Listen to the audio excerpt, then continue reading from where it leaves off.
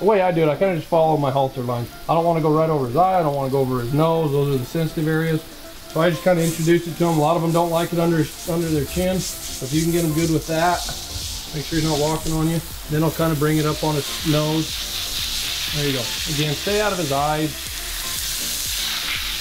I'll use this as a chance to kind of clean up his forehead and his nose too. I won't necessarily spray his nose, but I'll just use the water running down his nose, clean it up. If they let you get in their nostrils, get in their nostrils.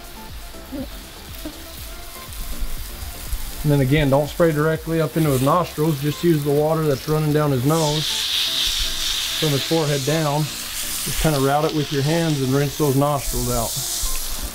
That's how I do it at least.